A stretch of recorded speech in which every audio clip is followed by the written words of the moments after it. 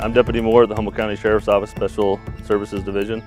We're at the North Jetty at BLM lands right now, and we're here to talk about ATV safety and operating vehicles and ATVs on the beach in Humboldt County. In the County of Humboldt, there's only certain areas where you can operate a vehicle, ATV, side by side. Those areas are the North Spit, north to the end of the BLM line, which is marked on the beach.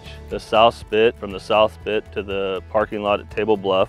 From Table Bluff to the mouth of the Eel River is only for licensed, registered vehicles from the road. No ATVs, side-by-sides, or sand rails can be operated. Centerville Beach to the mouth of the river, all vehicles can be operated.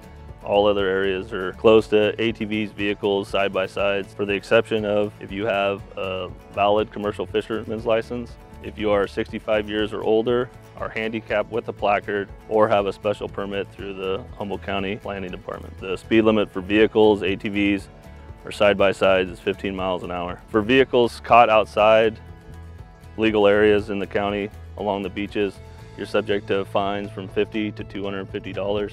If you find yourself in a vehicle on the beach in Humboldt County and you get stuck, you need to call a tow truck and not the Sheriff's Office, as the Sheriff's Office does not tow vehicles.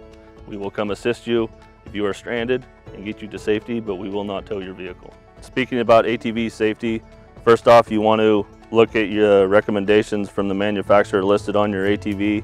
For subjects 18 or under, you have to take a ATV Safety Institute course to legally ride on any state or government beach. If you bought a quad and it's new, the manufacturer provides the certificate free of charge so you can attend the class for free. If you bought a used quad, you can contact the ATV Safety Institute, and if nobody has used that certificate since the quad has been purchased, they will give you a free class. Secondly, out here at the BLM lands, you have to have a safety flag off the back of your quad. On all lands, you must ride with a helmet, and only people that have quads that are built for riding double can do so. If your ATV is not manufactured for that use, then it is illegal to ride double. So if you find yourself enjoying Humboldt County beaches this summer, make sure to follow all laws and to be safe.